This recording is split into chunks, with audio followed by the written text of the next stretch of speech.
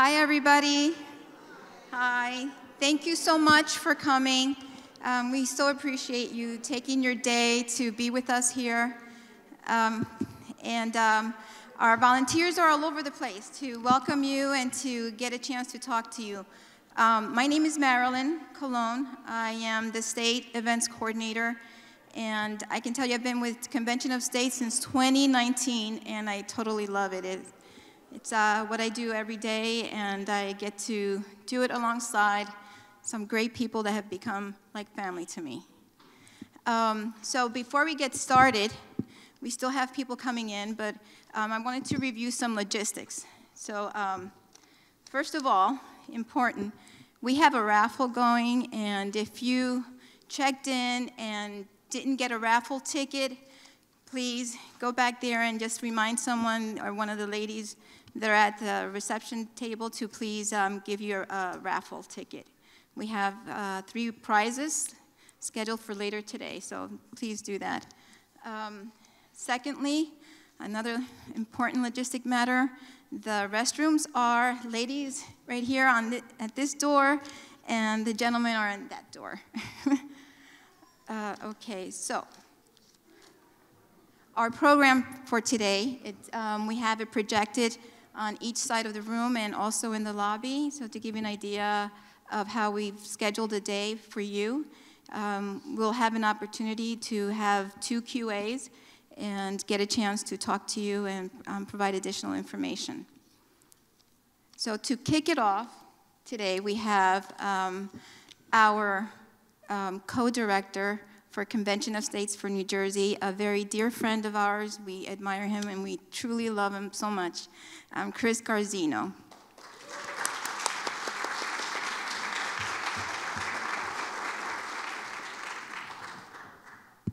Hello. How's everyone today? Great. So I just want to reiterate what Marilyn said. I want to thank everyone for being here. I know everyone has busy lives, it's raining, but being here, your attendance is important for us to maintain the America that we all love. So it's about getting involved. We got a great event planned for you today. You're going to hear from a lot of our volunteers, and they're going to talk to you about how we're progressing, what they do within the organization, why they joined, just to give you an idea of what Convention of States is all about. And then at the end, we'll have Bill Spadea, and he'll give you his comments, his take on Convention of States, and I think it'll be, very enlightening and exciting. So before we kick things off, I'm going to bring up Bob Norton. He is our Northeast Region Captain, and he's going to take us through a blessing to kick the event off for us. Thanks, Bob. Thank you.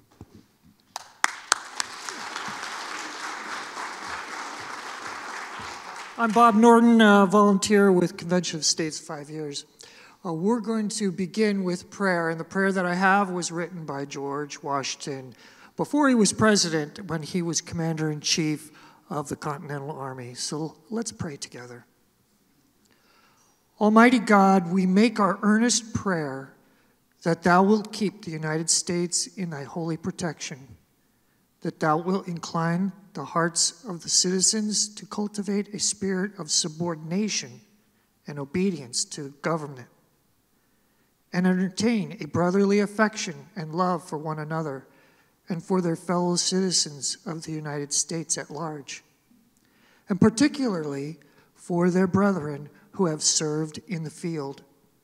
And finally, that thou wilt most graciously be pleased to dispose us all to do justice, to love mercy, and to demean ourselves with that charity, humility, and pacific temper of mind which were the characteristics of the divine author of our blessed religion, without a humble imitation of whose example in these things we can never hope to be happy, a happy nation. Grant our supplication, we beseech thee, through Jesus Christ our Lord. Amen. Amen. Thank you.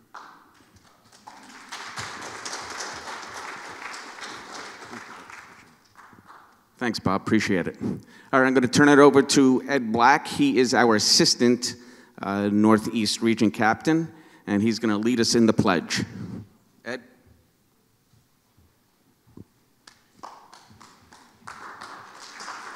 Thank you all for coming. Welcome. And if you would, yes, please stand and remove hats. We'll do the pledge. I pledge allegiance to the flag of the United States of America and to the republic for which it stands, one nation, under God, indivisible, with liberty and justice for all. Thank you. Thanks, Ed. Appreciate it. Thank you. All right, and we have a real special treat for you today. So we have Mary Buckley, who is our district captain in District 10. She's going to come up and lead us in singing the national anthem. I would ask that everyone join in, and let's make it a group event, please. Thank you. Hi, Mary. Thanks.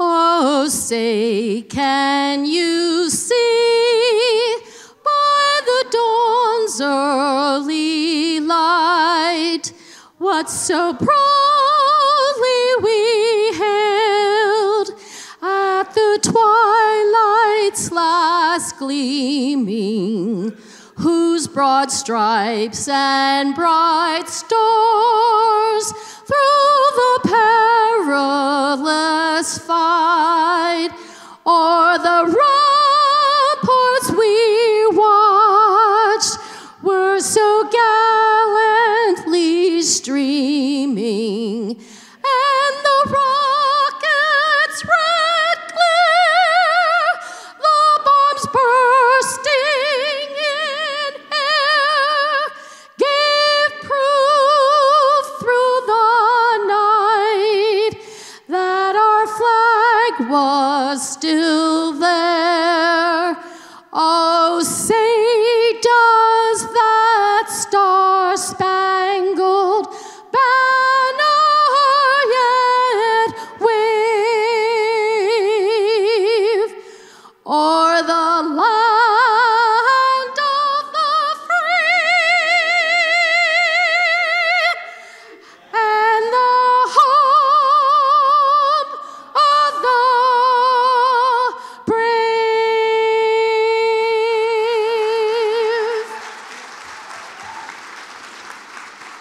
Great job. Thank you. Wasn't that great, folks? Thanks for joining in, too. Thank you, Mary. So, isn't this facility a great church? It's beautiful, right? So I want to thank Pastor Roselli and his congregation for allowing us to use this for our event today. They've been gracious enough to allow us to use it free of charge. So what I would ask is, if you care to donate, when you leave, there'll be a basket up front on the registration table. All donations will go to the church. So don't feel obligated, but it would, if you care to give $1, $5, whatever it is, please do. So my question for everyone is, who, by a show of hands, is happy with the direction of our country? Anyone? I will tell you, I was a little concerned that we might get 1 or 2 people who raise their hands, but I'm happy to see we're all like-minded. But you're probably, your question is probably, well, what can I do? And I'm glad you asked that question. Article 5 of our Constitution is the answer. What Article 5 does, allows we the people to add amendments to the Constitution, very simply. And the reason it's in our Constitution is because our founding fathers had enough foresight to realize that, you know what, the government will grow tyrannical, and when they do, they're not going to reel themselves back in. So here we are today in that position, and Convention of States is working using Article 5 to add amendments to our Constitution. But we have another mission, and that's to grow the largest self-governing volunteer army in the country. And we're well on our way to doing that. We have over 5 million supporters. And a lot of our volunteers have run for Board of Education, run for town council, run for county or taking part in county committees, even running for state legislator. So you see what's happening is we're having a dual effect. We're having a sandwich effect on our federal government. We're reeling them back in at the federal level, and then we're squeezing down from the local level to get better government. And that's really what our founding fathers, that's the government they built for us. The federal government has limited power. The states have most of the power. That's been flipped. So what we're working to do is we're working to put it back to what the Constitution laid out. So what I'm going to do is I'm going to bring up Carlo Nardone. He's our legislative liaison. He's going to go through Article 5, the whole process, a little more in detail. He's going to talk about our legislative process nationally and then locally here in New Jersey.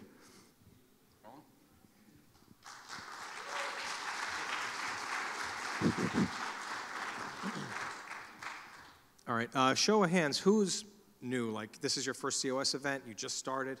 Excellent, excellent. So about half of you, perfect. All right, give folks a round of applause. All right, so one of the things I want to try to get folks in is the COS mindset a little bit. And we ask ourselves, how do we get here? So Mark Meckler, some of the things that he's been informing us about, one of his theories is we're living and operating in what we'll call the post-World War II era. We're still operating under those sets of rules. We had this great homogenization of the culture after World War II. You had broadcasting. You had, I guess, McDonald's in every corner of the country. You had information. Oh, folks can hear me now? You had information that was one way coming down. And there was a homogenization of the country. We shared something great, the victory after World War II. And then something happened. We had the internet. Other things, too. We had the internet, and all of a sudden, communication was different. It was two-way. There was a lot of different ideas, different ideologies that were able to get air and then, cultivate across the country. So we started to revert back to the situation where folks have different values, folks have different expectations about how they want to be governed. And that's led to this friction we see at the national level. You're trying to take a uniform system at the federal level and say, hey, in the worst case, 51% of the population can dictate, or 51% of the representatives can dictate what the other 49%, how they will live, how they'll worship, how their money will be spent. And it's just not working out. Now, we've come a long way since the founding where we start off with this idea of federalism, meaning we have the states in charge of most of the important details of your life, and those things that are not reserved to the states are not reserved to the federal government, but reserved to the people. So what COS is trying to do is take that power, that focus, that attention away from DC and back at the local level where it belongs. So everyone understand that as far as how do we get there? So this past week, just to give you an example of what we're up against, I want you to maybe envision, and pick an individual. What does that individual look like that might be causing the friction in this country? If that individual to you looks like an orange image or someone who's in their 9th decade on Earth, I would argue that it's not either of those. It's primarily this growing federal bureaucracy. This past week, Rand Paul was at a Senate committee where he's been requesting information from the State Department around how funding of coronavirus research happened. I'm not taking a position on coronavirus or anything like that, but the point is, Senator Paul went to the, I believe it was the Honorable Mr. Blinken, the Secretary Blinken, from the State Department and said, I would like these unclassified documents. Please provide them. They're not being provided at the rate that the elected representative of Kentucky has been asking for. Oh, we'll give it to you, we'll go to a SCIF, we'll tell you, the people's representative, what we want to tell you about that research. We're up against this growing bureaucracy, this self-sustaining behemoth in DC that's detached from us, detached even from your representatives. They're not even responding to the people's representatives who have constitutional oversight authority. So the reason for this is because the COS organizations nationwide, we're a nonpartisan organization. We're political. This is a very political thing we're doing, but it's nonpartisan. So we have to pull away from the idea of it's Democrat versus Republican, it's left versus right. It's all of those people, not against, but pushing back against DC, saying the bureaucracy, the entrenched politicians that have been there for 60 years or whatever, and some of them are like that, that's the issue. That's why there's so much friction in the country right now, because people are demanding that we live be able to live differently under a common framework of the Bill of Rights, under a common protection with the U.S. military, under a common currency. Very basic things, but everything else at the state level. Are you with me so far as why this is important and how we got here? Okay, so what's happening nationwide? In order to get the convention called, we need to get 34 states to sign on. Does anyone know how many states so far have signed on? 19. I heard 19 and 20. I believe the number right now is 19 unless something changed last night. So 19 out of 34, so we're more than halfway there, doing great.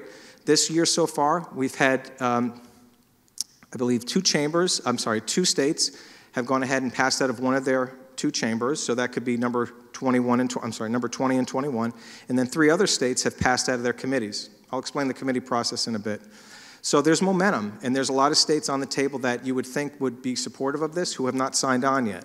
So I want to encourage folks is that 2023 should be another big year where we get maybe up to 25 more states.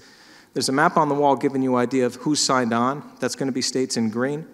And then there's other states in blue and yellow that either have it passed out of one committee or another. Okay, so you can see where, we're making a lot of progress on the map. So I want folks to be encouraged by that.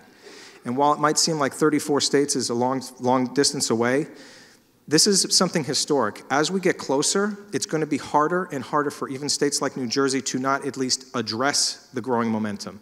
A reporter getting in front of the face of someone like the former Senate President Steve Sweeney and saying, there's only one state to go. What do you think? Right? So we're approaching that point where this is going to be spoken about at the national level and at the local level. This is where you all come in. There's going to be attacks about how this is a dangerous process. And we're going to need folks like you out there explaining it to people, explaining it to your politicians, your mayors, other folks, other influential people who know the politicians, business owners, about what this is and what it isn't. Okay, so that's the impetus of what we're doing. At the state level, what's the progress are we having right now? We have the piece of legislation, the resolution, in both the Senate and the Assembly. Okay, both have to pass in order for any state to be approved as part of the adding to the 19. Okay, out of the 34. So we have both those resolutions. In the Assembly, we've got 25% support, and in the Senate, we've got about 15% support, though that number is low because some folks that signed on last time haven't renewed yet, but they're still supporters.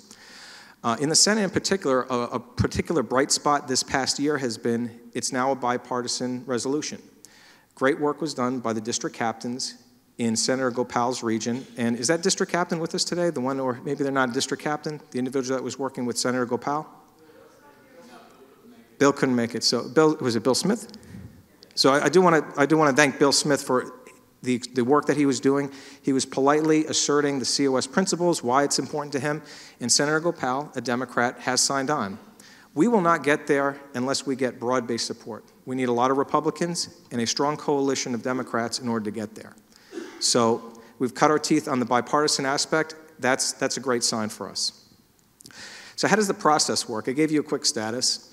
Well, a sponsor creates the resolution, which is a copy of the same resolution across every single state in the country.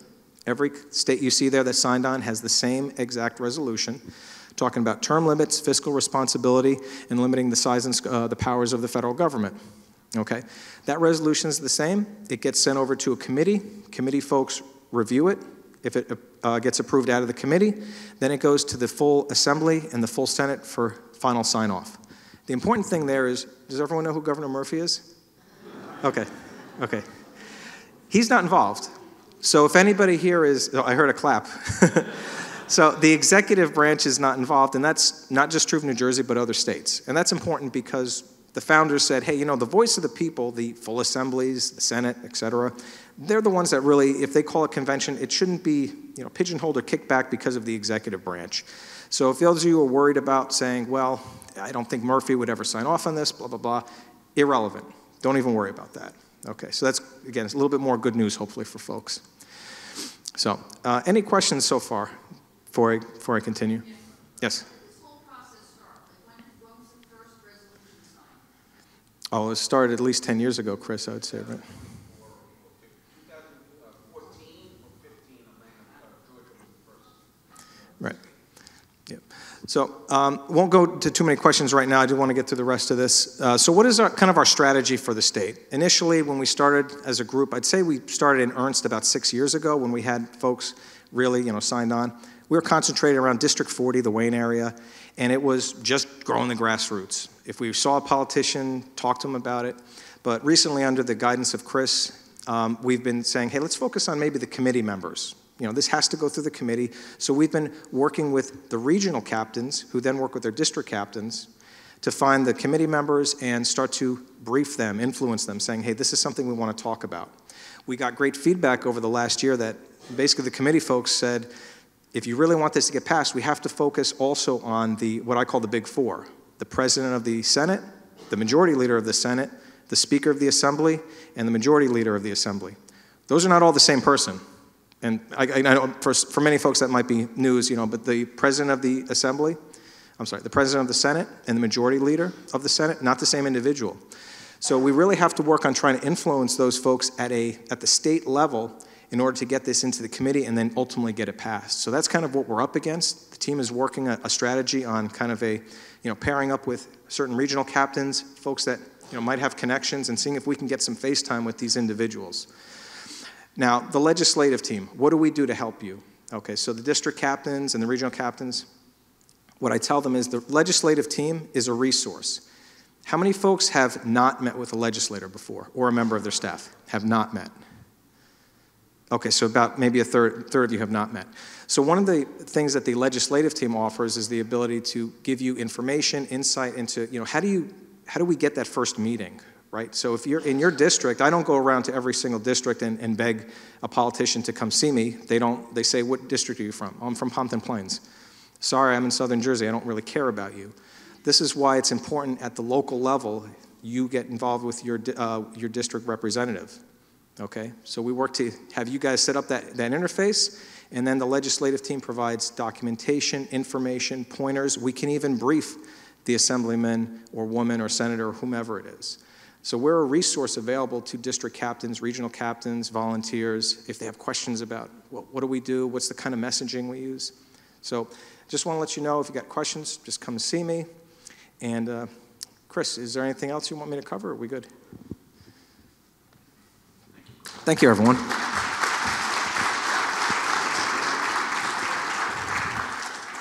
Thanks, Carla. That was a great explanation. So earlier when Marilyn introduced me, she mentioned that I'm the co-state director. The gentleman who's going to come up now, Jim Collinsworth, shares that role with me. And I'd like to say he's really the rock of the New Jersey organization. So he's going to take you through our growth, people growth within the state, and has some good information for you. Jim? Thank you, Chris. No. I can't do what I do without Chris's leadership, so don't let him fool you. I'm here just filling in and doing a few different things. Here in New Jersey, one of the biggest roles with COS and here in New Jersey we're pushing for is district captains.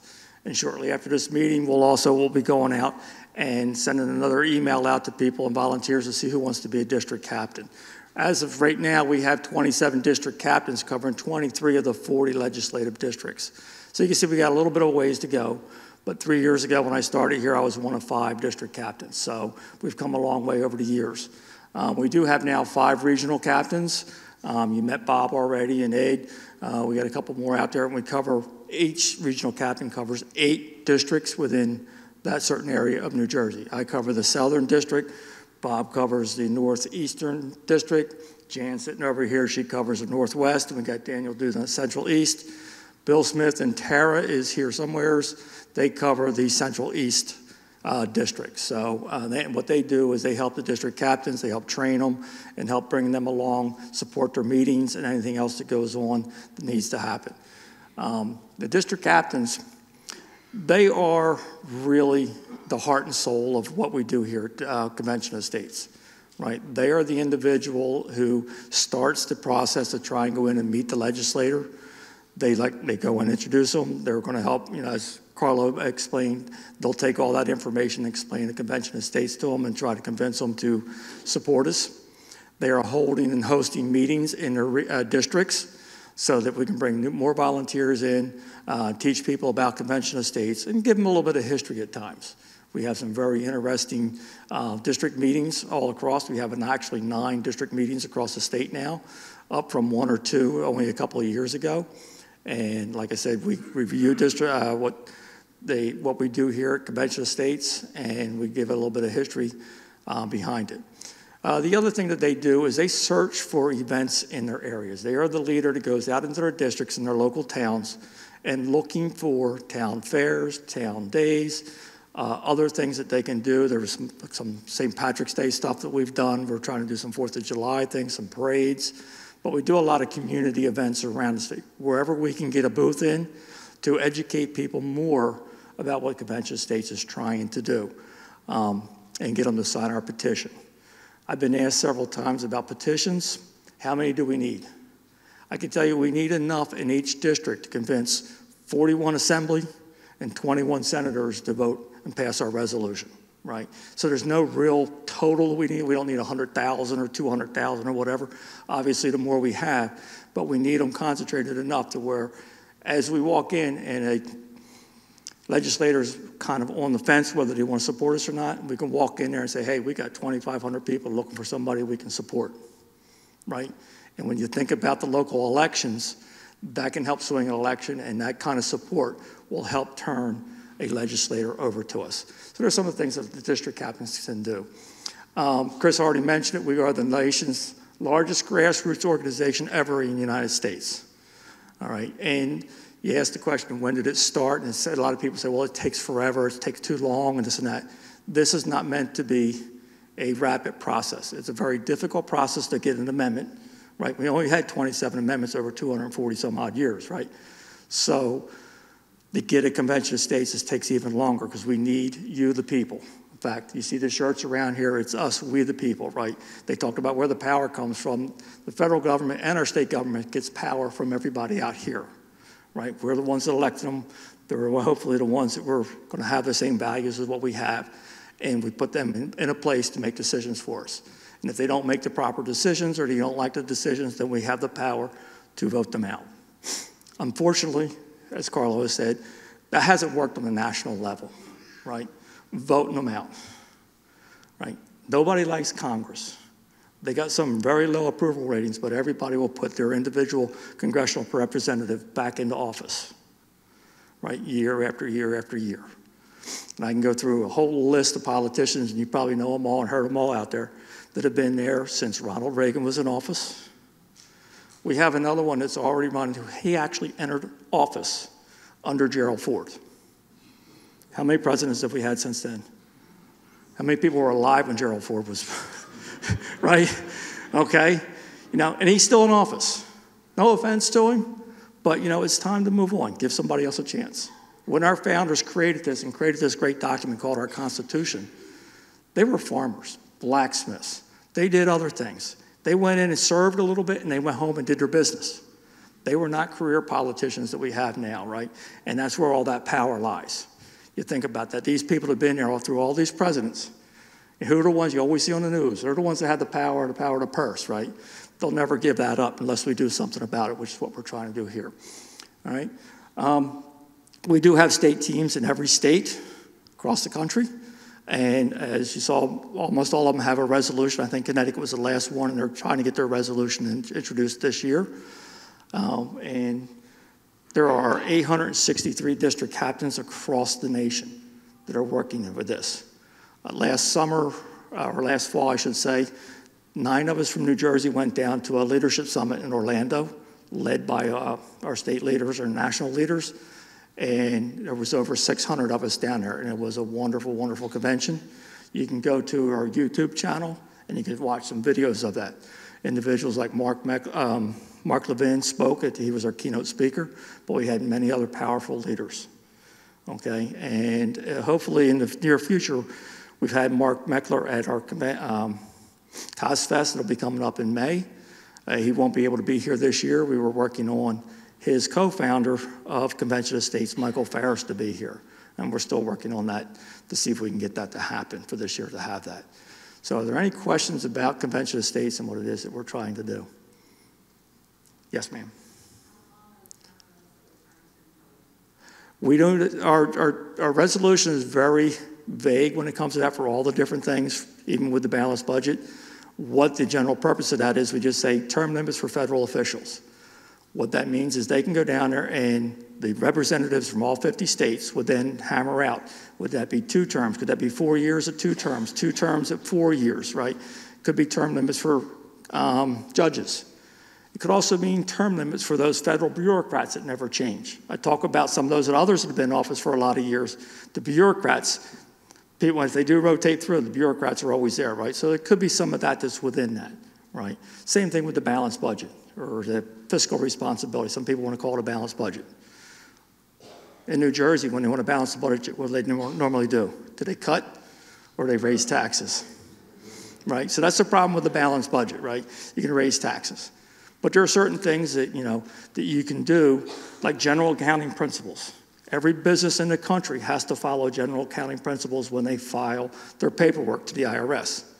The federal government doesn't do anything. They just said that general accounting office is, oh yeah, in 10 years they may balance the budget, right? They can't figure out what they're going to have next year. So there are different things you could do that. And then by single item bills, right? Think about that, omnibus bills, right? If they had single item bills and every one of them was voted on, some of them probably wouldn't be in there. But that's another way to control that. And all of that is a way to bring some of that power back to the states, the decisions. Chris talked about on the local levels, right? Who knows your children better than you do? Does some school board administrator up in Washington know your children better? Right? When you talk to your teacher friends and they say they like the Department of Education, let them know that they're all administrators because they don't like administrators, right? And everybody's sitting down in Washington telling us what our kids have to learn, or administrators. It's been a while since they've been in the classroom. So that's all I have for now. And I got one other person here. That's right. I almost forgot about Daniel sitting over there. Daniel, would you like to come up here? We have a special presentation today. A lot of our volunteers are extremely hardworking, and every now and then we'd like to recognize one. And Daniel, our regional captain, is going to.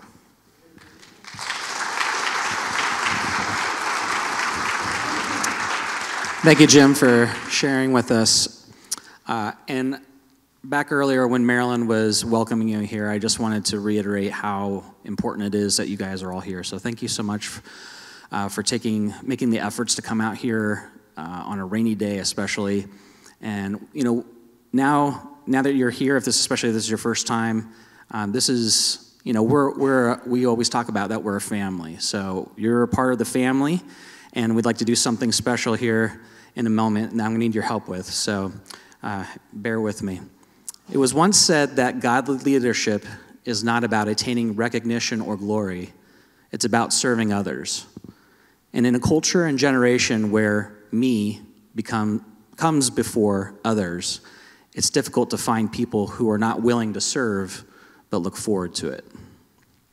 Bruce Nelson has been serving the volunteers in District 21 of Convention Estates as a district captain now for 4 years. His leadership is humbly displayed in many ways. Bruce doesn't look to be recognized. Bruce takes care of most things without even being asked. Whatever needs to be done, he gets the job done. His attitude is whatever it takes. He leads a great team of people who respect him and follow him. And Bruce leads as an example for all the other district captains in our region, as well as the state of New Jersey. So it's no surprise that his district trackable results are regularly at the top. Having been under Bruce's leadership for a year and a half, I have been honored to work with and to learn from Bruce. So at this time, it does me great honor to present a Patriot pin. Bruce, can you come on up?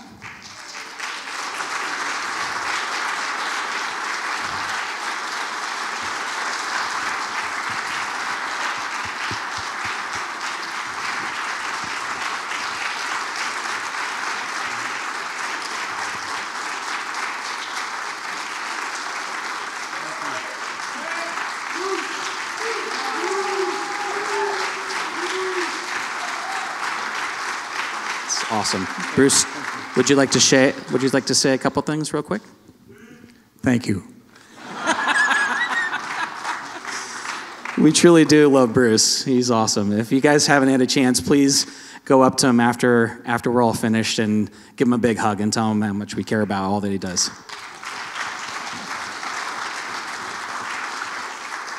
Here you go, Chris. Thank you.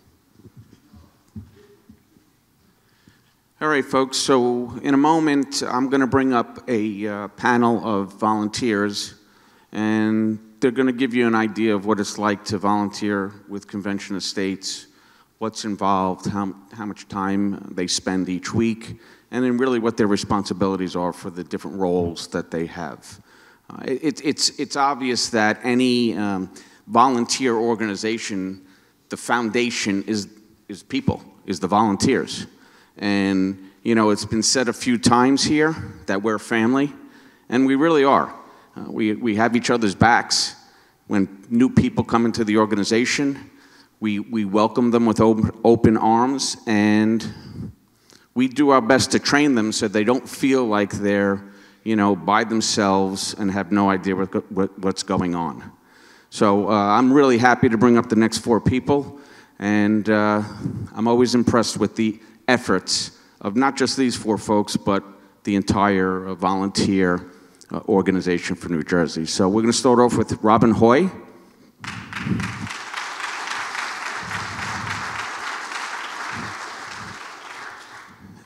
Next is Francesca Norden.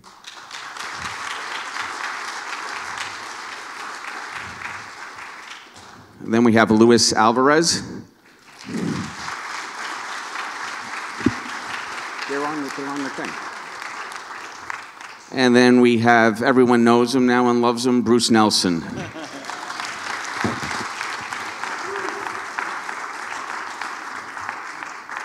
welcome.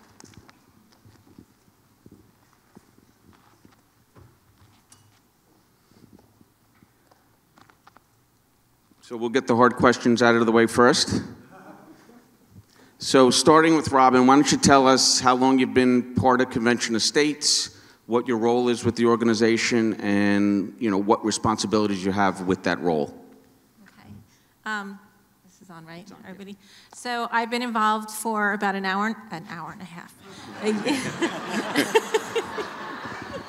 A year and a half. That's pretty good, huh? We're signing up people as we speak.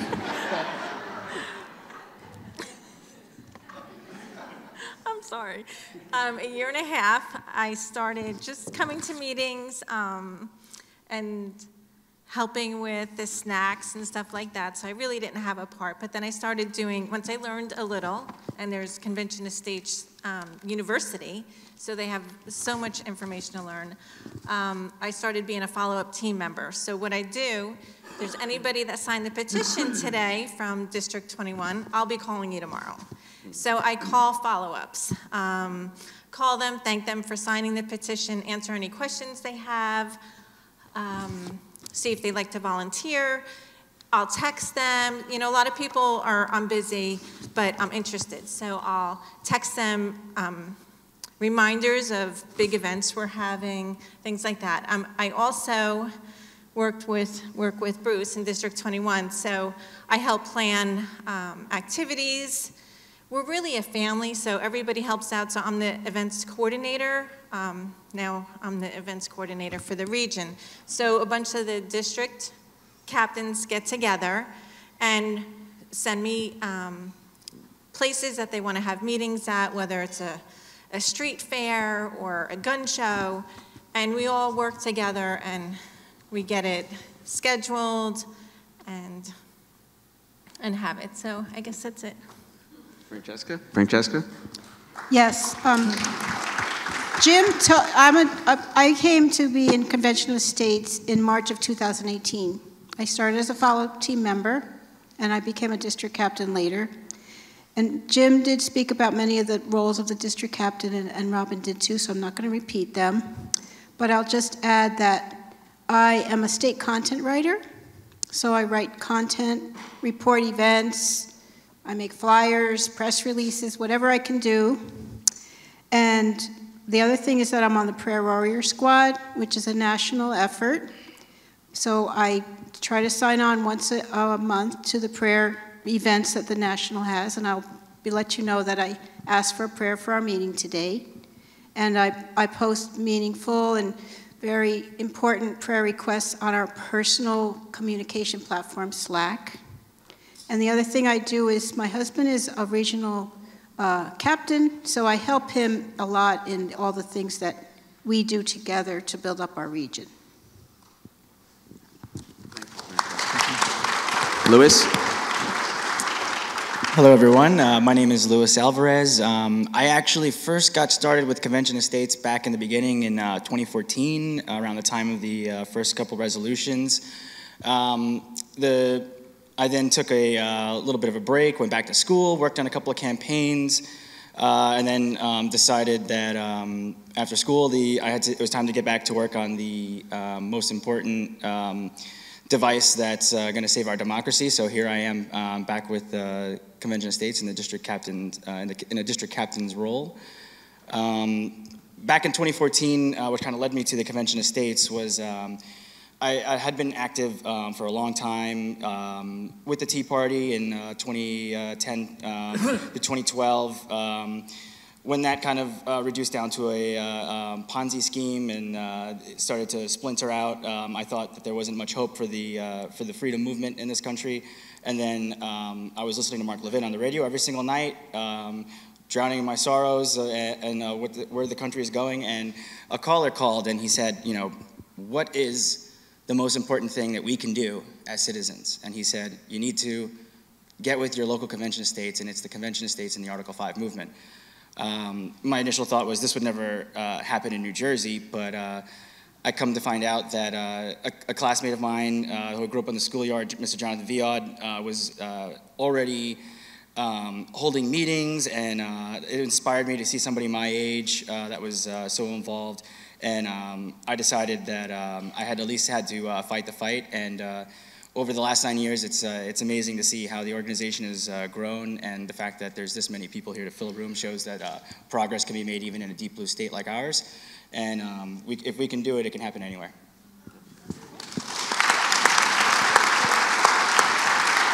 Bruce?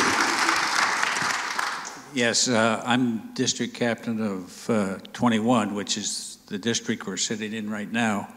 I started a little over 6 years ago. The thing that got me to buy into this was my son dragged me to a meeting at the Rider University where this guy was speaking. His name was Mark Meckler. And he's the president of and one of the founders of Convention of States as we know it. After his talk, I was hooked. Everything he said resonated with me, and I got into it. I helped my son, and then he moved to Texas to get away from New Jersey. So,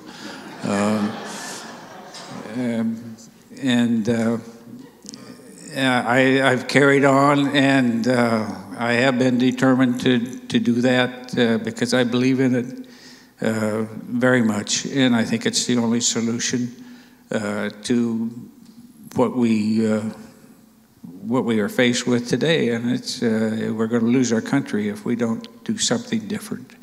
The old saying, keep doing the same thing all the time, expecting different results, you know what you get. Thank you, Bruce.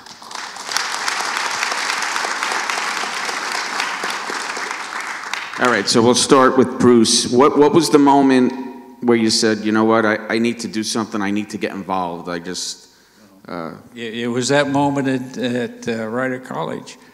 I don't know if it's university or college. And it was impressive, and and my son really helped me too to understand right from the beginning what this was all about. And I'm not doing this for me, but I'm concerned about the future for my children, my grandchildren, and the future of this whole country is at stake, and that's it's very basic, and I look at it very simply, and that's what I'm about. And you'll see it's a common thread amongst volunteers. We're not here for ourselves. We're here for our children, our grandchildren, whatever it may be, because we're all about servant leadership. So it's really never about us. It's about the other ones, our loved ones, and people in our lives. So, Louis, why don't you tell us the same question? As I alluded to before, the first big aha moment for me was listening to Mark Levin around that time and expressing the same sentiments as that distressed caller, as in, what can we do? You almost feel a little helpless at times when you read some of these headlines and you see exactly how large the federal Leviathan has gotten, and so. That led me to read Mark Levin's The Liberty Amendments, which goes into much greater detail. It describes things that we can accomplish in the convention that we're not even looking to do yet, but there's just expressing the different possibilities. And after reading that and being able to see all the concerns that I had addressed, the biggest obstacle we have is the runaway convention myth. So having that addressed in completeness was what made the light bulb go off. That this is the greatest. This is the greatest tool we have as citizens, and that's really in Article 5. That's this is the only thing that they gave us, and this is it for us. I also was a signer of the Convention of States petition because of Mark Levin in 2016, but it really wasn't until 2018 that I understood what was going on more so. I first was troubled because we were called deplorables. And then it worked up to 2017, and the way Congress was resistant to every bipartisan measure. And then when they pulled the plug on impeachment, that was my first aha moment. And I looked for Convention of States. I found it on Meetup. I went to the meeting in Wayne that Jonathan Viad and Bill Boniface had. They moved to Florida now, lucky ducks. And Bob and I started attending, and we volunteered. And then I think I had a second aha moment in 2020 because of the way the government was telling us what we needed to do. And I just felt that there was a deeper thing going on than the pandemic. And so I decided that I would do more with respect to my own state, and I ran for a local office. It's just county committee, but I am finding out about local government, and I'm glad I did that. Thank you, Francesca. Robin? So I guess the reason I joined Convention of States was, the government was doing a lot of things I didn't agree with, and then COVID hit. And then they had crazy mandates. Your small store you can't open, but yet everybody can go to Walmart. Or just, it wasn't making sense to me. And at the time I was working full time and I'd gotten COVID. So my husband and I sick for 2 weeks. I go back to work and they're mandating I get the vaccine. Like I just had it. Like never before in my lifetime have I seen that you need a vaccine for something that you've had. So I lost my job, and here I am. So that was my, I didn't get it.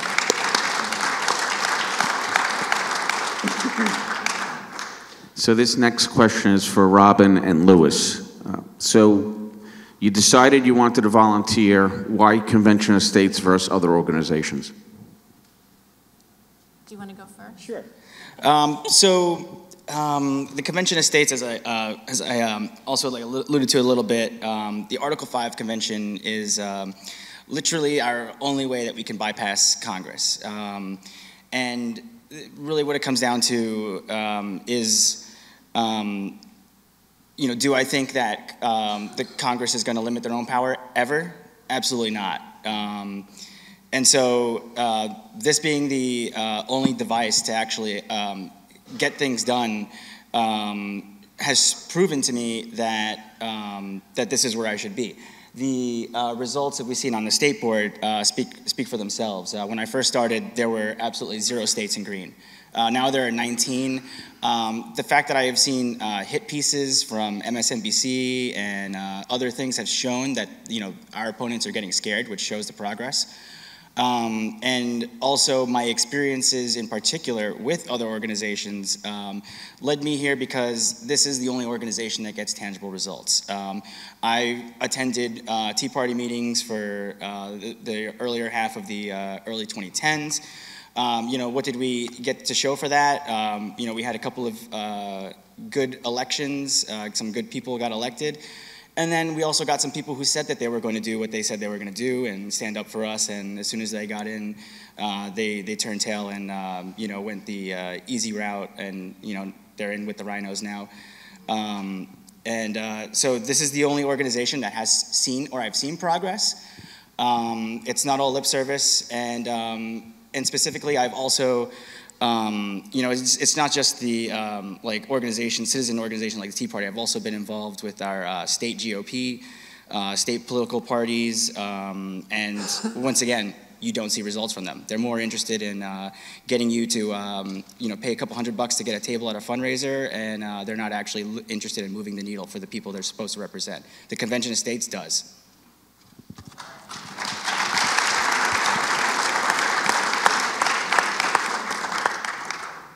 So I guess I joined Convention of States because I feel that Article 5 is what we need and to move forward. And I also feel like we're gaining momentum.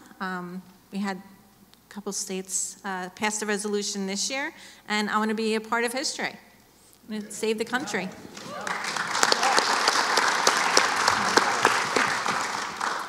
All right, Francesca and Bruce. So you guys have both been part of the organization for over 4 years each, and you've remained focused and motivated, even though our resolution really hasn't made the progress we would hope with the legislature. What advice do you give to potential or new volunteers to get them ready for what's going to be a long process? Well, first, maybe once in a while I get discouraged, but overall I really don't. But I think about all the progress that Lewis alludes to that the Convention of States has made and continues to make, and the growth of our state. My husband Bob and I started coming to meetings when there was only one meeting, and there'd be between, the two people would always hold it, but there'd be between 6 and 12 people. Now there's meetings all over the state with, the most we've had at a meeting is 56, but there's people that are coming, the same nights we're having meetings all over the states. People want to learn, so think about that. And I think about the 2 centuries of the 1600s and the 1700s and our founding fathers and all that they did, to have an independent country and to create a constitutional republic. I think about that.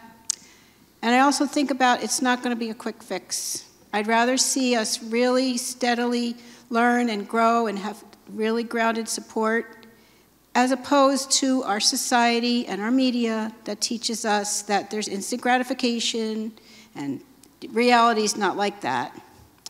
And then the other thing that I would say for myself personally is that I really enjoy going to all the meetings, being with all the people, learning about the Constitution with them, and or sharing something that I know with others. I really enjoy that, so I just encourage everybody to try to find meetings in your area and go, because it's very, very encouraging. And you want to identify with someone that believes like you.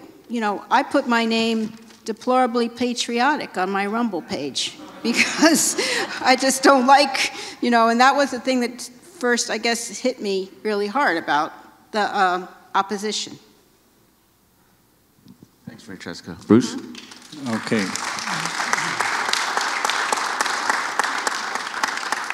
Well, you know, I was one of those 8 and 12 people at those meetings just, 6 years ago, something like that. And we've seen this organization grow tremendously in those 6 years. And I think to talk to somebody who poses that question and say, is this ever going to happen? Or they just don't see how it can happen. You know, I might bring up the fact that the 27th Amendment took 202 years to get ratified. That's a long time. Of course, that was for the pay for the legislature. So the one thing I think people have to understand is the process itself. I try to explain to them the process, which is in and of itself is a long process, because you have to get people to introduce it to their legislators. Then you have to work with legislators to work on it. You've heard how hard it is to get legislators to come over to back this thing. And that's just to get it out of committee. And then it has to go before the state legislature, and then it has to get passed. And then we have to get 34 states. And then there's a convention, at which time we come up with proposed amendments that have to go back to the state and have to be ratified by 38 of those states. That's a long process in and of itself. And I think the thing that gets to people is the fact that they say, I'm just one person. What can I do? And you can do a lot of things that don't take much time. And get involved. If we can get people involved so that they're doing something, they tend to get with it and learn that what they're doing does create some interest, if they can get people to sign a petition or get that person to ask questions, answer their questions, get them on board, that's one of the things that grows an organization. And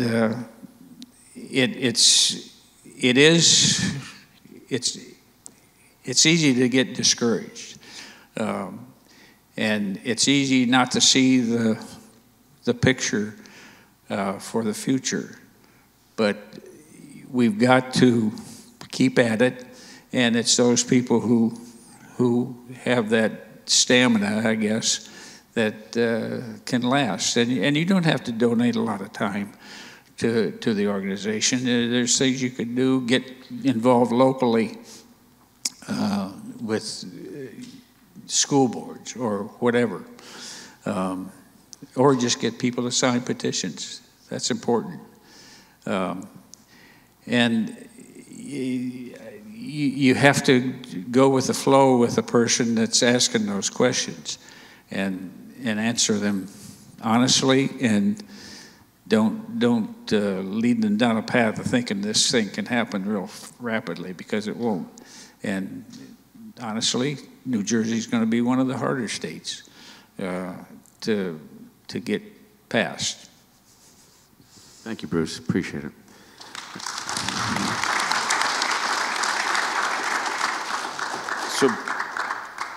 So Bruce, sticking with you, can you give us an update on where our resolution is in New Jersey?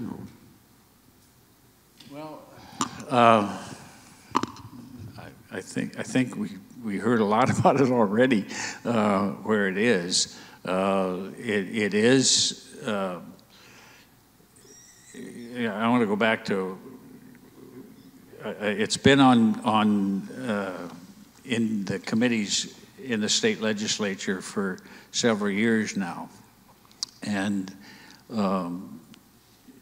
you just have to know that, well, let me start over. I'm getting mixed up here.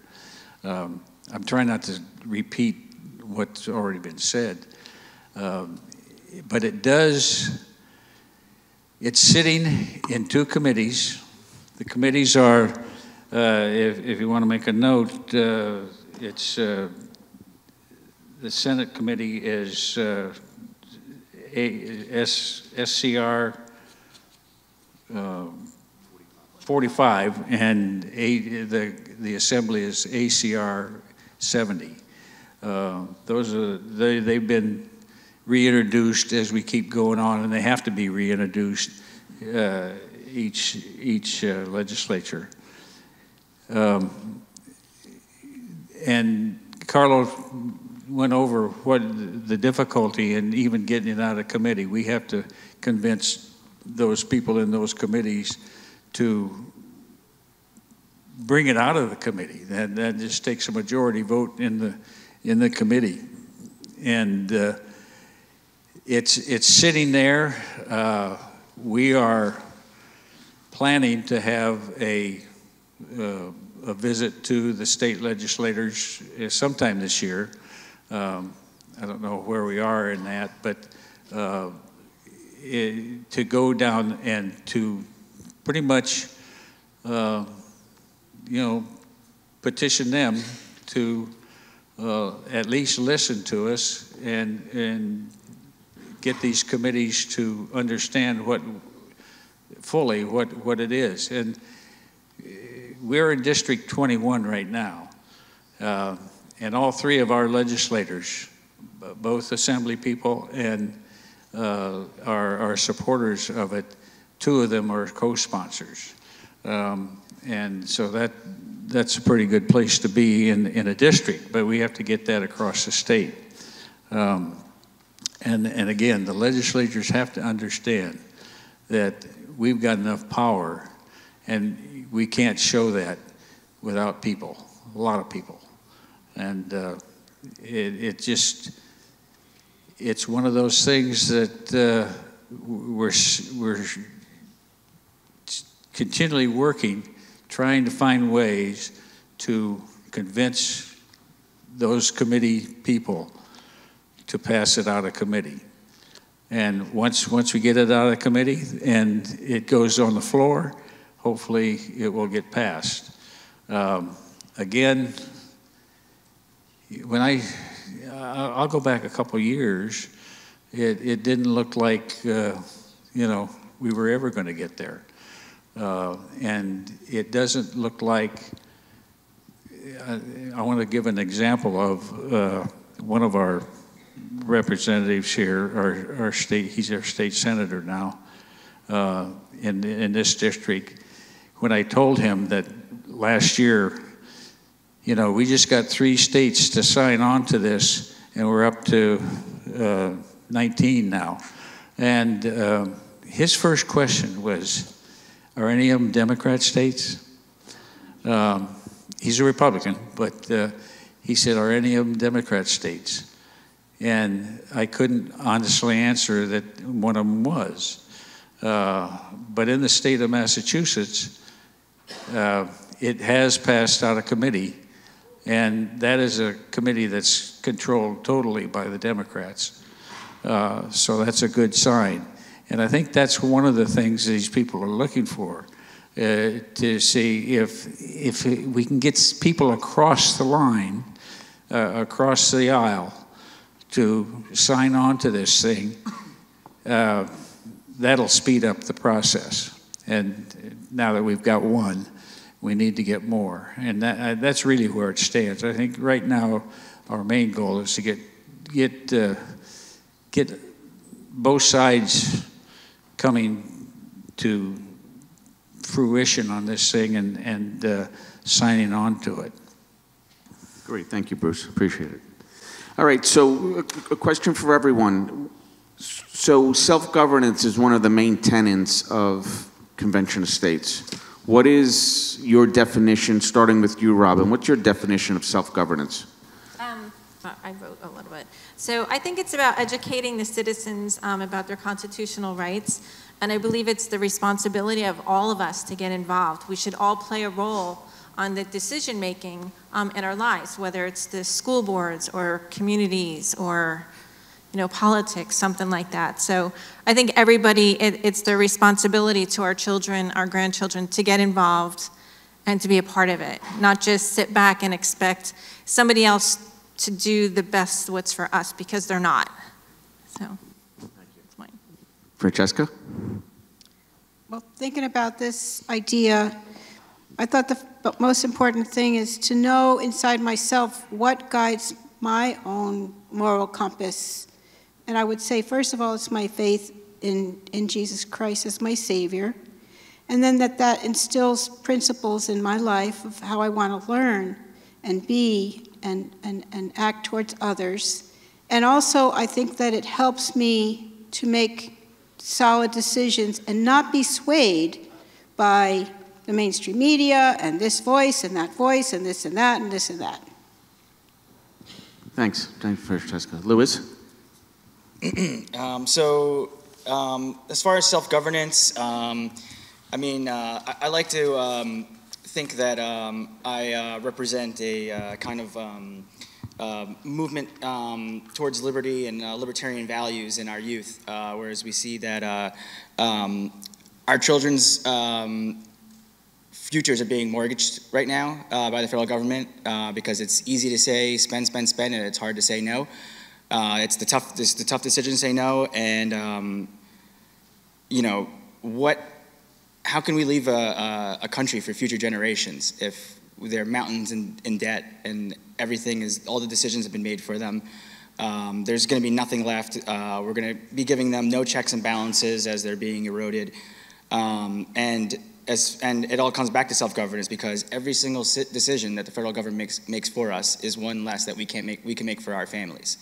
And it's the exact same reason why the founders put Article 5 in the Constitution, because it's going to be up to us and the states to enforce that. And I just want to finish with, the 10th Amendment of the Bill of Rights says that whatever is not in the Constitution is left to the states, but if anyone in the federal government was following that today, we wouldn't have any of the laws that we have today. I'll start with the dictionary definition: the ability of a person or group to exercise all necessary functions of regulation without interference from an external authority. I really think, very simply, I think that's what it is. And this is what kids used to do. They used to go out and have a pickup baseball game. They make up their own rules, and they enforced them. That's pretty much self-government. And that's what the Pilgrims did from the time they landed here until 1776. That's a little over 150 years. They learned to self-govern themselves, and that's why they didn't want to lose that. So that's, I look at it that way. Thank you, folks. Appreciate it. So, Bruce and Robin, what guidance do you give potential and/or new volunteers about Convention of States? Robin? So as I said before, I'm a follow-up team member. So when you sign or somebody signs a petition, I'll follow up with them, give them a call, thank them for signing the petition, explain where it goes. When you sign the petition, it goes right to your legislatures of your district. So they know all the people that, want this Article 5. And I'll call them, I'll text them, I'll invite them to events. Once they say they're interested, they want to get involved, I give them to Bruce.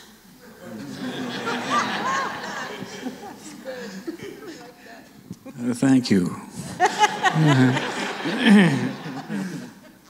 Well, I think one of the things that I've enjoyed, but also I think is quite necessary, is when a person wants to volunteer, I want to meet with them face to face, sit down with them, spend some time with them, and learn about them, have them learn about us, and explain what's involved, answer any questions they might have, see how they can fit in, give them ideas on what they can do to contribute their time, whether it's half hour a week, half hour every 2 weeks, or occasionally, or they want to jump in feet first, that's fine.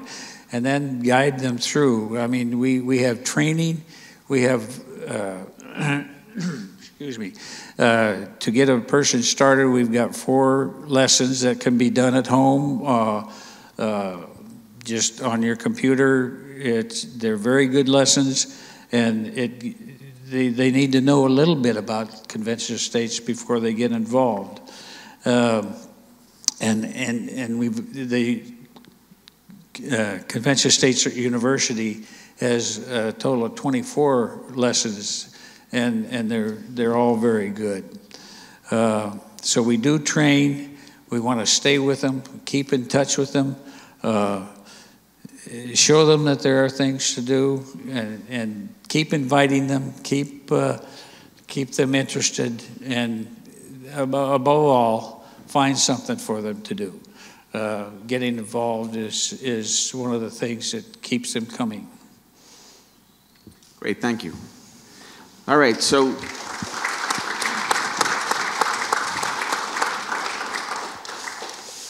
Francesca and Louis, we are a political organization, but what type of political participation did you both have before joining Convention of States?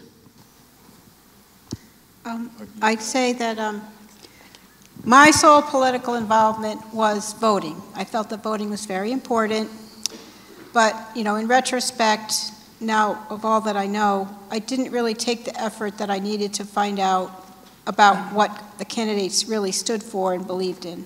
But I did always vote. But before that, I was not politically involved.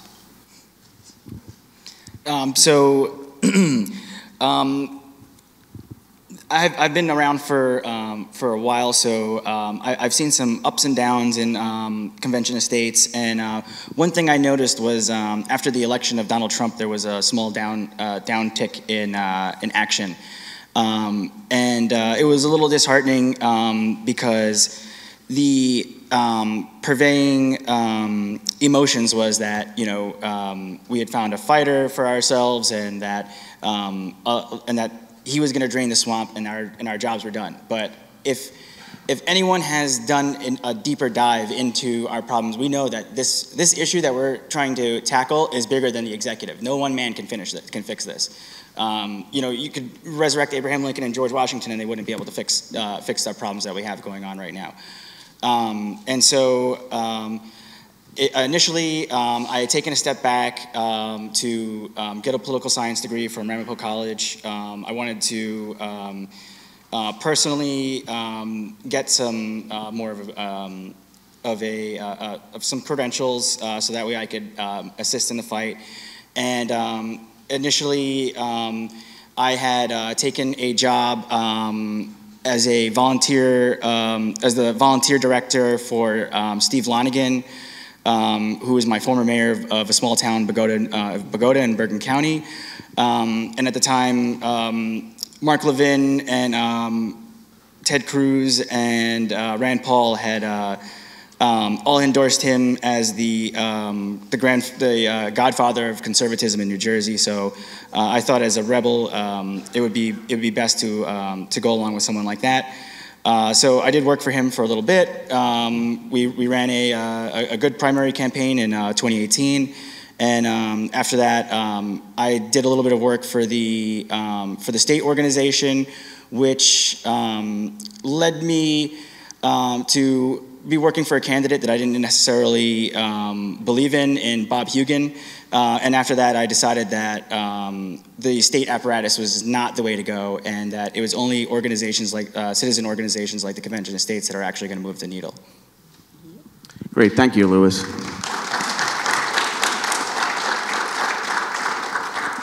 All right, so our last question for all of the panel is, give me your elevator speech on why I should join Convention of States. Let's start with Bruce. Well, you told me you were going to ask me that question, and I said I don't go in elevators. So, you know, it really varies on the situation, and it might be as simple as you have somebody and you start talking to them or ask them if they know about the Convention of States, and from there it can take off. And the main thing, the idea that I want to get across, that we're doing something that those in power in Washington, D.C. will never do, and to take our federal government back so that people have more say in what things happen. I just don't have one way of doing it.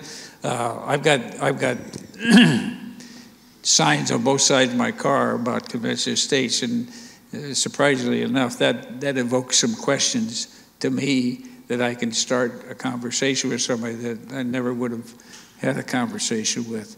Or even if they just look at it, I'm going to ask them a question about, do they know about it? So you just have to look for those opportunities to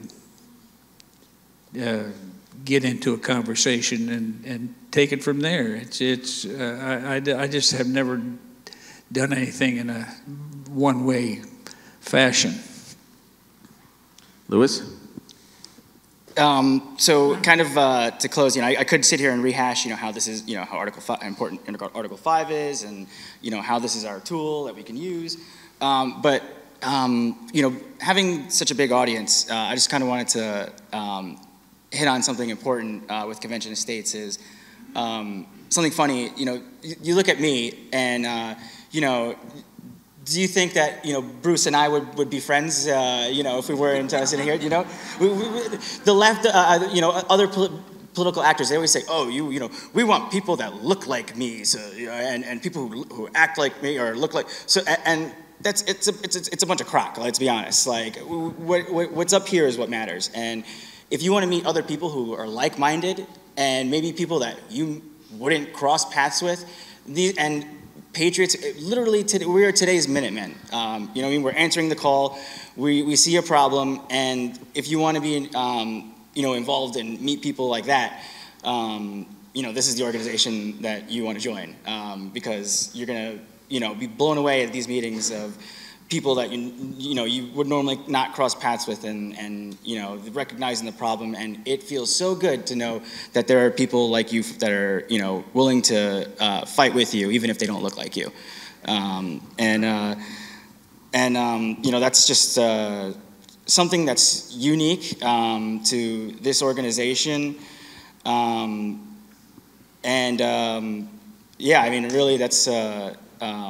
that's really what I'd like to leave everybody with. There's going to be, as we pick up steam, there's naysayers, and if you go and tell somebody else about the Convention of States, we're human beings. Our first inclination is to think negative. Oh my God, what could happen? Runaway convention. Are the political actors going to take, are they going to take over? These are legit questions people have. So it's up to us to not necessarily, when someone comes up to those, to get angry or to look down upon these people who are asking these questions, because they want to know. And so I feel like the more I get involved and the more I'm able to explain this, the process, and how the process itself preserves us. And it's impossible to run away if you get into it. I mean, I could be here for an hour talking about the runaway and how it can't happen, but you have to really look up that information for yourself. You want to know how these things are restrained, and having other people who believe in it, and finding that camaraderie, and then doing the deep dive and finding out that we're right and this is safe and stable, and honestly, the reason why they're scared is because it's the people in power that we're looking to strip that power away, and that's really that's where all the fear mongering comes from. Thank you, Louis. Francesca? Well, what Bruce said is, you have to juggle your approach depending on what environment you're in or who you were with. But basically, I would really open, what do you think about what's going on with government, and hear what the person has to say and tell them all the basic things. But one thing that I stress is that I'm very concerned about our grandson, our children, the debt on their shoulders, and that my experience in that, and that it caused me to look back to the Constitution and what's constitutional and what's legal and what can I do specifically, and that's how I found the Convention of States, and not maybe give them a little history of my volunteerism or ask them for questions. That's basically it in 30 seconds. Thank you, Francesca. Robin? So, I don't really need to say anything. Term limits. Do you think our founding fathers, wanted career politicians? So, I just have to wear this shirt. Thank you. Thank you.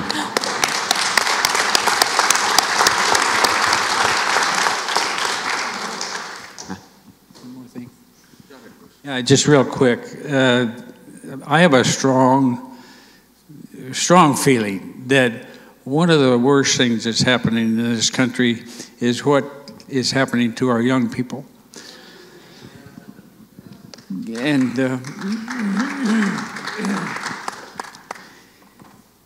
what they're being taught, and if they end up hating this country's done for. And I think dealing with these local school districts is probably one of the most important things to deal with, to get them turned around and thinking the right way. Right, very great point. So I want to thank you guys for taking part in our panel discussion. I think, what you've shared has been very insightful and really gives people a good idea of what it's like to be a volunteer with us. So thank you very much. Let's give them another round of applause, folks.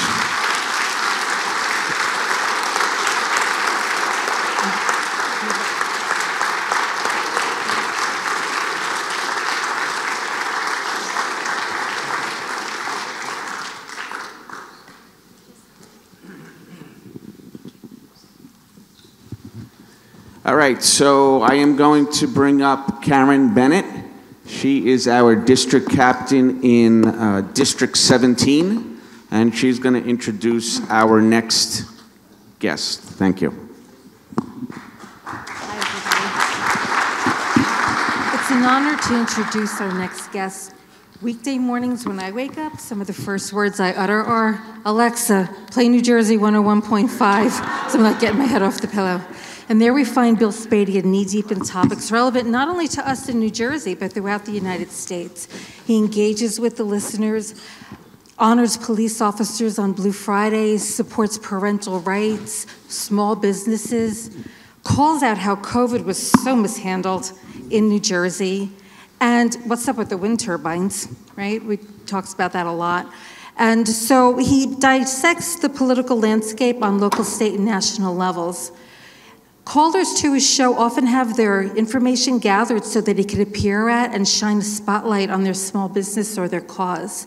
And he founded the Common Sense Club to do what the name implies: engage Americans who believe that there are common sense solutions to our nation's problems. And it is such a privilege to have him here today.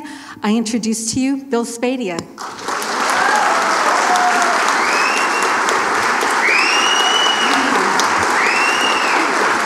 Thank you so much. Thank you. Thank you. I really appreciate that. It is so great to be among so many patriots. Thank you. Round of applause for you. Look, we are going to take this country back. We are going to take this state back. I come today bearing some great news that the movement to take the state back is already underway and growing fast. There are now 105,000 members of the Common Sense Club. 105,000 members in just a year. And I appreciate the introduction and the mention of the show and the fact that people call in. And if you listen to the show, how many of you listen to the show? So thank you. And I appreciate that. Thank you. The show has grown, as you know, over the past few years. And I love to tell this quick story that when I was on the air Now, I've been on the air 8 years, and it's been the #1 show for 8 years in the morning. I was at a 4.2 rating before the lockdowns, before COVID, before all the nonsense. And it was a good rating for a radio show. And then the world turned completely upside down. And all of a sudden, groups like yours and others, where you'd get a handful of people that would get together, all of a sudden had hundreds and dozens of people across the state saying, wait a minute, something's wrong. How did it get to a point where we have a governor that would go on national television and say the Bill of Rights was beyond his pay grade? He said those words. How is it possible that we have a governor that was allowed to use his pen with an executive order to take away the liberties of our nurses, our teachers, our elderly, our children? It all happened before our eyes. And from February 2020, I started yelling about it on the radio before we even locked down as a state, because there were some obvious things that were happening with COVID. The #1 thing was it clearly never came from a wet market and a bat. That was pretty clear in February 2020, right? But they lied to us, didn't they? The government lied to us because they had a narrative, they had an agenda. Their agenda was to saddle up with big pharma and big hospitals and all the money of the elites and say, the peasants don't matter. We're gonna jab them, we're gonna mask them, we're gonna isolate them, we're gonna close their businesses, we're gonna keep their kids home. We're gonna do that while the governor paraded around with Black Lives Matter, attacking our brave police across the state, across the country. While we watched Antifa and Black Lives Matter burn down cities, lives were lost, businesses destroyed. While all that was happening, they were sticking a swab up your nose that you had to prove that you were allowed out of your house. It was disgusting. It was tyrannical. It was criminal. And they need to be held accountable. And that's why I do what I do. When I look at where we were in February 2020, a year into fighting every day, and every week I got called out by our corporate leaders saying, what are you doing? You're opposing Dr. Fauci? What are you doing? And I'm like, so me, like many of you, I'm a bit of a contrarian. When they kept coming after me and saying, you're wrong, people are dying, the government's not lying, it's safer to be isolated, it's safer to stay home and keep your opinions to yourself, I went the other way and doubled down. And here's what happened. I went from a 4.2 to a 9.4 share of the market. That's what happened. Thank you. Now, I don't say that to say it's a great show. It's a pretty good show. Okay. You can clap for that. It's all right. It's all right. But I don't say it for that reason. I say it because I'm only speaking the truth that most Americans have in their heads anyway. I'm no pioneer. I'm no genius. I'm no smarter than anybody in this room, but I see the truth the way you see the truth. And what people have wanted for years is someone to speak the truth, someone to lead with the truth, someone to take the hits for saying the truth, and that's what my job is. That's my job. So, you're welcome. Let me tell you, we have just begun to fight. We are just getting started.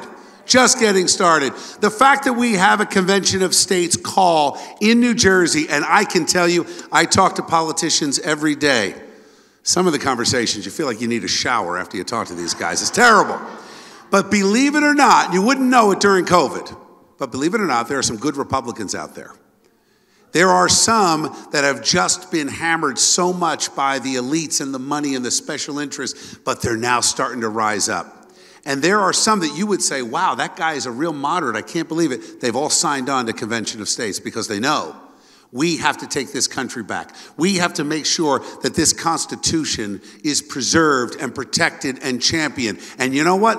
We're going to have to add a few things on the way, aren't we? We have to add a few things because government has taken too much liberty. The founders left a little bit too much for some of these fascists that we see in power to interpret, and they interpret it. They interpret it the way they want, and they think that they come after your businesses, your families, your communities. Look what's happening in New Jersey. We have a revolving door of criminals because of bail reform. Bail reform allows somebody that beats up their wife to go to a jail only to be returned onto the streets in 2 hours. Well, if that was the answer, I'd like to know what the question was that they were trying to solve. Because that can't be tolerated. And it won't be tolerated because average people are rising up. We have more than 1 million people that tune into the show. And you know what? They're a third Democrat, a third Independent, and a third Republican. This is not Republican versus Democrat. This is normal versus crazy.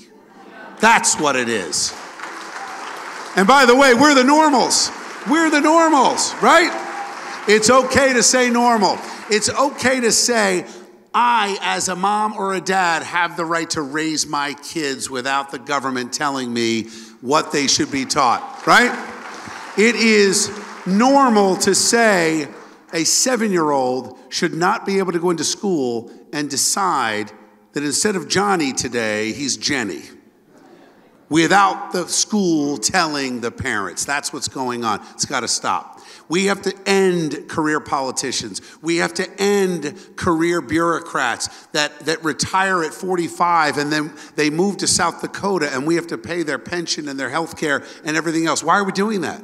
How did government become just a pool of takers where the rest of us who have to work for a living have to continue to throw money down this black hole? It's not fair. It's not right. Meanwhile, our roads aren't being fixed. Meanwhile, our communities are suffering under a lack of police officers and a rise of criminals. We have to take our streets back, and we're going to do it together.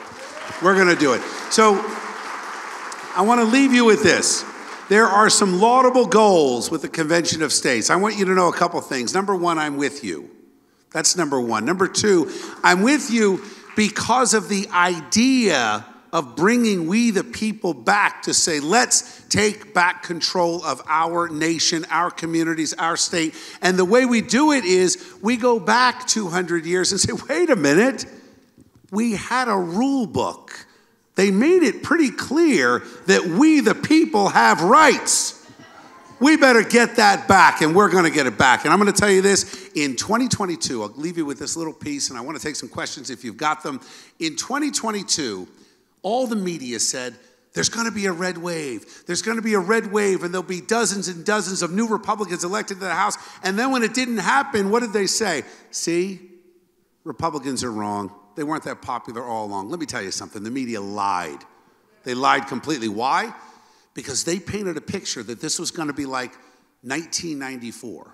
Now, I'm old enough to remember 1994. The Democrats had control of the House for 40 years, and Newt Gingrich had a contract with America and swept in 54 new Republican members of Congress. We took it back. It was a day and a year to celebrate. Well, here was the difference. In 1994, we could count votes on Election Day. Can't do it now. I don't know why. Something happened along the way. So they set up the failure. Why did they do that? They want to discourage us. They want to diminish your impact. They want you to think that you are dependent on the government. And you know what? You are not. But let me leave you with this. No one is coming to save us. We have to save ourselves. And that's why, despite the media lies in 2022, we elected, as a grassroots organization working with a number of others, 447 new members of the school board in New Jersey in 2022. 447. And guess what? They were moms and dads, most of whom who had never run for office before. That's how you take back your community. That's how you fight back. So 2022 is just a beginning. In 2023, we're going to elect more school board members, council members, mayors, commissioners, members of the assembly, and hopefully a few state senators. And then in 2024, we're going to come at it again. God willing, we'll have a new president in 2024. But no matter who is president in 2024, we've watched what it means to have a corrupt and complicit legislature. We've watched what it means to have a governor who dismisses your rights, who dismisses your very livelihoods, and in the case of our seniors, their lives. So by 2025, we're going to elect a new governor, and we're going to take this state back. Thank you for being here. Thank you. Thank you. Thank you. Any questions? I'll be happy to take a few questions while I'm here. Jim, if we have time. Great. Yes? When are you running for governor? All right, let me say this. My attorneys were very specific about this. They said, when you get that question, it is okay to say, the thought has crossed my mind. So stay tuned. Stay tuned. It's an open seat in 2025. But I say this in all seriousness. As much as we are going to elect a new governor, a governor that understands common sense, a governor that values small business, families, communities, values police officers and first responders and nurses, as much as we know that has to happen in 25, we have to win in 23 and 24. We have to be active. You know, we can't wait for one person to come in. We got to build it from the ground up. We're going to do it together. Thank you. Anyone else? Any other questions? Yes, young lady. I'm very overwhelmed with all of this because your words bring hope. And I think, I don't want this. And then, get involved. I signed the petition a while back. But my question to you is, can we count on your support on the radio show to talk about convention state, how important it is for us citizens to get involved, whether you're Democrat, Republican, or actually for children's future? Can we count on it? 100%. And I've already been doing it. And the reason I'm here today is because I wanted you to hear firsthand. You know, when government locked us down, they had a very specific reason for doing it. We now know it wasn't about health, wasn't about safety. It was about isolation. Because when the people are isolated, when the people are kept silent, the elites and the government continue to run roughshod over our rights. I'm here, and my wife Jody is here, and she and I have been on the road now for a year. Thank you. We're married 28 years, and we're out and about in groups of 100, in groups of 5. We had we went to a farm stand, a feed supply store today in Farmingdale, had 30 people there. We're going everywhere because you deserve to hear more than me talk about it on the radio. You deserve more than an email and an advertisement and a text. You deserve more than, hey, I've got a couple good ideas, now send us a check. You deserve to see face to face who the face of the people who are actually going to fight and take the hits and take down our enemy, because our enemies are the enemies of all free-thinking people across this country. People of faith are under attack. People who believe that they have the right and the power and should have it to raise their families and stand up for their communities, under attack. We're under attack by multinational conglomerates. We're under attack by big oil. All they're doing is diversifying their portfolios to put wind power off the Jersey Shore. They're killing whales. They're killing dolphins. But beyond that, they don't care about your property value, about your families. You know what they don't care about? They don't care if you have to suffer by having the lights turned off 8 hours a day. Do you know they have rolling blackouts and brownouts in California? So when you ask that question, the answer is a resounding and powerful yes, because we have to do this, but we can't stop at just meetings like this. We've got to go home and tell people, look, there's an election coming up. And as much as all of you may hate the mail-in ballot, take my word for it. Mail those ballots in. Mail those ballots in. Look, the corruption is already here. We have to outvote the corruption. We have to outpace it. I could see, let's just say, for example, hypothetical, if I'm in a situation in January of 2026 to audit every single county clerk in all 21 counties and find out what their chain of custody is for these ballots, find out why we are sending ballots, even though the law says You have to sign off that you requested it, but we send it to you anyway. We're going to change all that. But we have to get there first. And the only way to get there is to go through the obstacle course, this terrain that has been set up by the elites. We got to crawl through glass to get there, and I'm going to crawl through that glass with you. All right? Any other questions? Yes, in front. Yes, thank you very much. I appreciate it. I went to high school in Farmingdale, 1986. It's a great town, isn't it? Yeah, and it really is a great town. My question, kind of, you touched on it. It's about voting, but we need to go back. I know Florida's doing it right. These ES&S, Diebold machines, all of them, they're corrupt. I've watched numbers go backwards on CNN. I turned on CNN because I wanted to. Sorry. Yeah, I don't watch it, but during the election, I saw the numbers going backwards. How do we get rid of these voting machines? This is George Soros. This is somebody after our sovereignty. I'm gonna level with you. For years, I thought we had to modernize, and I thought it would be smart if we were able to vote on machines, even through the internet. And then I watched how these corrupt powers have taken advantage of that. I defended Diebold, actually, years ago, saying, guys, they run our ATMs. We have to feel secure in our voting. You know what? I was wrong. Because then we look at what's happening with the banks. We look at what's happening with the small banks. They're coming after your savings accounts. They're coming after your value. They're coming after your very future, all the things you hold. You now have reason to be suspect with those electronic numbers that show your life savings. I get it. So how do we get rid of it? We have to take power. We have to take power. And I say this to my Republican friends. A lot of Republicans say, we've got to limit the power of the governor. The governor in New Jersey is the most powerful executive in the country.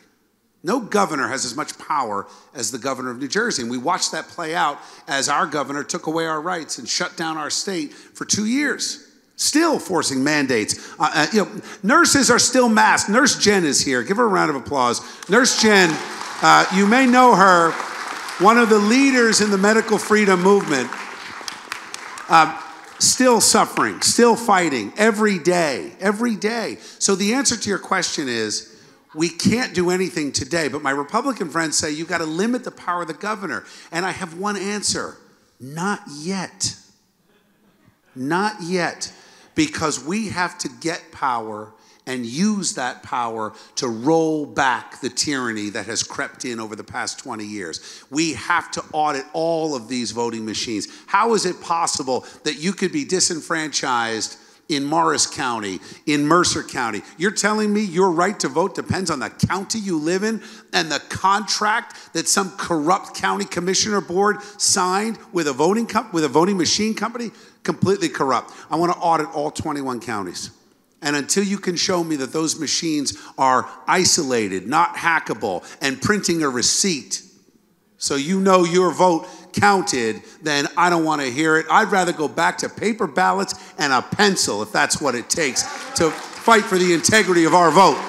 So that's where we're going to go with it. All right, next question. Yes, gentleman, and then later behind him. Hey, Bill. When I was up in Califon, I was able to listen to you. Now I'm in Upper Bergen County, and you're static. So, all right. But I heard your Common Sense Club. Yes. Can you tell us a little bit about it and how we can support that? So thank you. Two things. Number one, if you live in an area where 101.5 FM is static, go on your phone and download the app. It's a free app. It's NJ1015, and you can subscribe to my show right there. It's free. You click on it, and then you turn your phone on, and when I'm on in the morning, it comes up. Now, I happen to be the only host that they do not offer a podcast to. I can't imagine why. So it's okay, because you can listen live from 6 to 10 in the morning, and then you can sign up on my channel on Rumble, and you can get all this on BillSpadea.com. There is a link to my streaming show. I've got a new show called Common Ground. We're live every Thursday from 4:30 to 5:30. I take calls just like the morning radio. We're building an audience. We just signed a deal with On New Jersey, which is a streaming channel on Roku. So if you have a Roku-enabled television, go to Roku, look up On NJ, and I'm the first show that pops up now. So you can see that. Now, as far as Common Sense Club, there's a website you can go to. It's called Join the Fight 2023. JoinTheFight2023.com. You can sign up for free. But if you want to sign up as a member for $10 a month or more, we'll also welcome your contributions. And I say that because this takes a Herculean effort. And I ask people, look, not everybody can be a donor. That's okay. And I ask people, even if you have $5 or $10, that's helpful. It's every little bit counts. When you look at the movements around this country, when you look at some of the left-wing movements, how did Bernie Sanders become so popular and powerful? I mean, he's lost it, but that's a separate story. How did Barack Obama defeat the Clintons?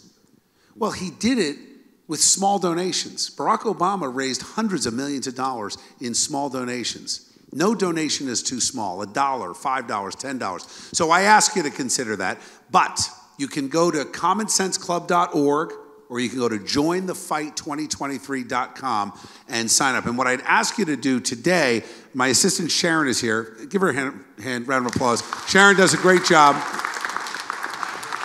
Her sister Meredith is in the back. Give her a round of applause too. She's been with us. And Arun has been traveling with us. I want to thank all our team. They've been great. And we survive on the generosity of volunteers and donors and average folks. But we have a sign-up sheet going around. If you want to put your email on it, we'll add you to the list. Again, it doesn't cost you anything. We want to have you one way or the other. But at jointhefight2023.com, you have a chance to be a part of the Common Sense Club. And once a month, I do a Zoom call where you can interact. And we talk and we have a live call because, again, it's face-to-face. If you think about the first American Revolution, it happened in the taverns, it happened in the churches, it happened in the, living rooms and the dining halls. It happened because people got together one-on-one, and there's nothing to leave to the imagination when I'm talking to you directly and telling you exactly how we're going to fight to take this country back. It starts with our communities, which starts with the school boards, it moves to the counties, it goes to the state, and eventually, by the late 2020s, we're going to have a country that we can say, thank God we fought. Thank God we fought hard, because we all want to leave this country better for our kids and our grandkids. And right now we're going the wrong way. You've got a war in Ukraine that we should never have been involved with. You've got a Congress that would rather send money to continue the money laundering in Kiev. We've got homeless veterans. We've got children who are being killed by fentanyl. We've got an open border, and we're sending our treasure to Ukraine to protect their border.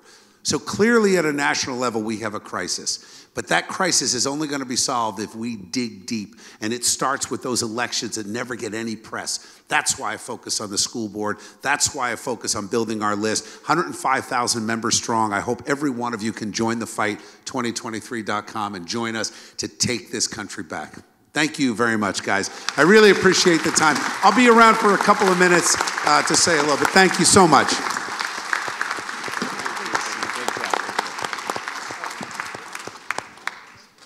All right, so it's Bill's birthday today.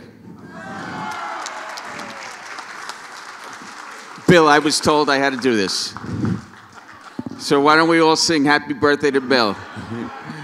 I'll start it off.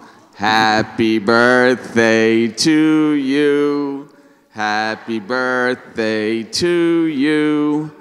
Happy birthday, dear Bill. Happy birthday to you. Enjoy your birthday.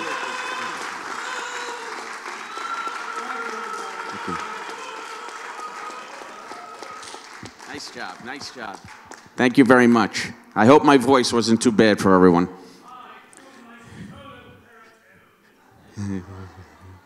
All right, so we're going to do our raffle. So we have 3 prizes to give out. Where are they? The first prize is a Convention of States mug. So we're going to have somebody from the audience pick out the prize or the raffle ticket.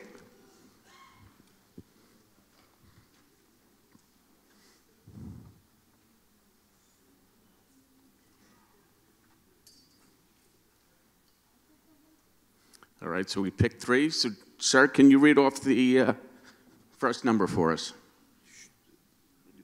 Okay. 758. 9650758. 758. Anyone? Yes. Oh, great. Nice.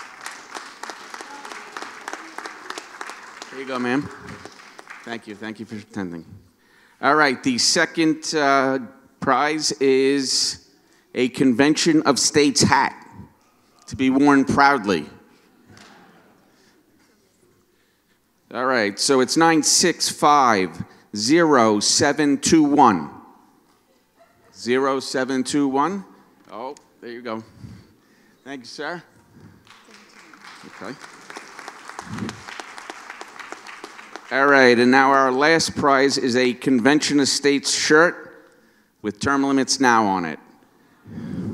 9650735. Anyone? 965. Here you go, ma'am. There you go. Congratulations. All right, folks. So real quick, wait. If you haven't signed our petition, we have petitions to be signed out front. And if you're interested in volunteering or you have any questions, just see any of the folks with the Convention of States buttons or clothing on. Thank you for being here. Enjoy the rest of your weekend and drive safe. Take care.